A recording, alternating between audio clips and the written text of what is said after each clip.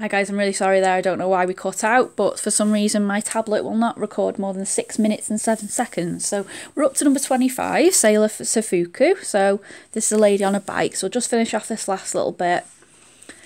Sushi, so the classic Chinese sort of food there with the raw fish. And then we've got mangaka, whatever that one is.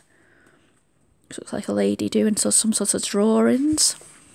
Oh, now that one's really pretty. I really like that one.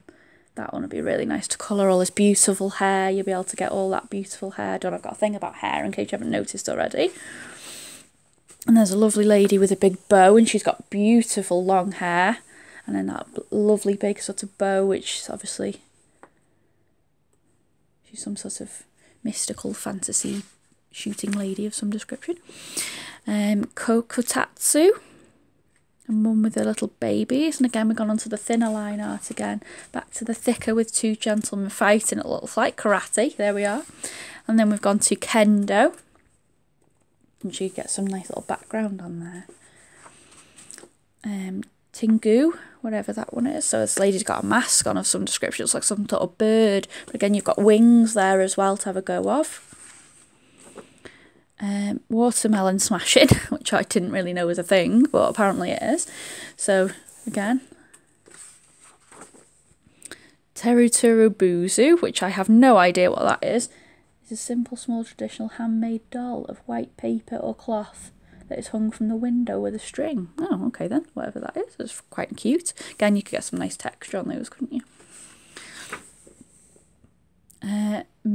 Merlion. So again, you've got some nice sort of like a statue here with the walls, and then you've got a lady here with all like the palm trees and the buildings and things. And then Yuru Chara, which is, she's so cute. I don't know what she is. What is she? Category of mascot. So designed to promote an area. So that's so cute. You could do that in whatever colour you wanted then, basically. Tokyo Tower. Looks a bit like Eiffel Tower, that, doesn't it? Yakuza. The nice big dragon on his back there. Nice big dragon tattoo. Ronin. So slice samurai sword there. We have to get the samurai sword in there somewhere.